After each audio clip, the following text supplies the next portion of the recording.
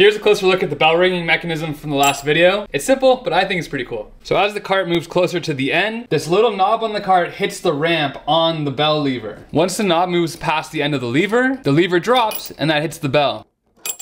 But this is the part that I think is the coolest. To reset it, the knob moves underneath the ramp. And because this is a slot instead of just a regular hole, the ramp can move up and over the knob, keeping the bell mechanism independent from the reset process. Admittedly, the bell could be a little bit louder, but for the sake of what this was actually for, and the simplicity of the mechanism,